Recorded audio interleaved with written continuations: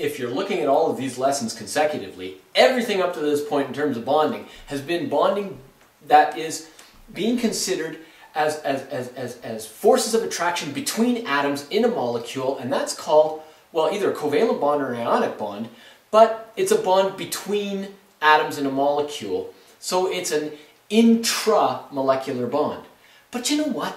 Molecules can bond together. So if you've got an H and an H and they're bonded together to form a molecule, now this is the H2, well, they can actually bond to other H2s because H2 can form a liquid and a solid. So how do we form liquids and solids? Liquids and solids are made by molecules coming together. Well, how are they attracted to one another? Same way as the other ones are. It's always a force of attraction between protons and electrons. So here's the thing. If you've got here's an H2 molecule, and here's another H2 molecule. They're attracted to one another to form a bond that's intermolecular between the two of them. Now, how does that actually form? Well, in this case, this we know is going to be a nonpolar molecule. Now, that's going to be important when we talk about this down here, but just hang on. Hang on. This is going to be a force of attraction between molecules that are nonpolar in nature, or have no dipole moment. Now, what is that going to entail? Well, protons and electrons are attracting one another here to form a covalent bond. But that doesn't mean that the protons here can't attract electrons in another molecule once they're all locked up here and bonded. They still do. So protons of one molecule attracting electrons from another can still bring molecules together and make them stick together and form units. Now, if you've got enough energy in the room already, H2 loves to stay as a gas. But if you remove the energy from the room, the force of attraction between these protons here and electrons here might be sufficient enough, if the room is cool enough, to bring them together. By the way, in order to make hydrogen into a liquid and a solid, you have to cool down to about 20 degrees before absolute zero to have those things happen. So, can it happen? Yes. How does it happen? It's still electrostatic interaction, but it's got a specific name. These intermolecular forces that I'm going to describe to you here are called van der Waals forces. And the van der Waals force in particular here that we're concerned with is the one that bonds nonpolar molecules together, called London dispersion forces, or just the attraction for protons of one molecule to the electrons of another, and vice versa.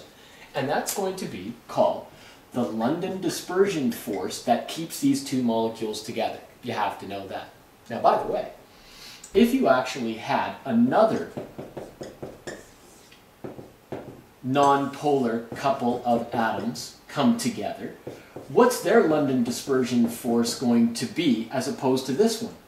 More protons and electrons here and here means stronger intermolecular forces, and that means that that LDF is a stronger force than this one, which means then it takes more energy to break apart two F2s when they're bonded together than two H2s, and so F2 is going to have a higher boiling point, and it does.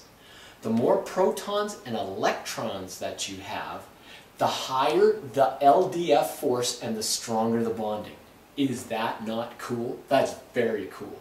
And by the way, so that means that, that means then that the more atoms that you have in a molecule, generally the boiling points go, and the melting points and boiling points all rise, right? And if you had molecules that had the same number of protons and electrons in them, well, and they were nonpolar in nature, actually the length of the molecules, the longer the molecules there are, the stronger the force. So, sometimes you have isomers of carbon atoms that are a certain length, and if the longer the molecules are, the stronger the attraction between them and the higher the boiling point. If you had another set of molecules that actually had the same number of atoms, but they were not in a linear fashion, but they were kind of like maybe a little bent, well, that's not as long a zipper as this is to close it up. That actually means that that's got a lower boiling point, just to tell you. So here's the thing. These have London dispersion force bonding, attraction of protons to electrons. Well, so does HCl when it bonds to another HCl. So London dispersion force is there as well, but guess what? You know that this is polar molecule. And this is a polar molecule here, where the arrow points to the one that's more electronegative. This is the partially negative end, partially positive end. Partially positive and negative? That means then that not only do protons and electrons attract, but their overall charge inside the molecule attracts. And the partially negative end here attracts the partially positive end, and that's a dipole attracting a dipole, so it's called a dipole-dipole force. And something that generally has dipole-dipole in London dispersion will have a higher boiling point than something that just has London dispersion. Cool! Now, by the way, that is if you really have the same number of protons and electrons you're comparing.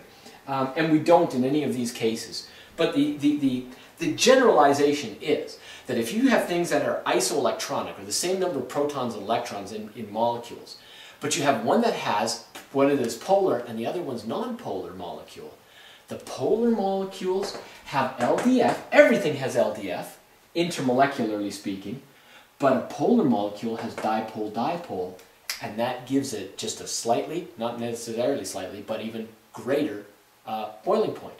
And then there's another one we'll talk about right now that's even, well, it's even higher than that.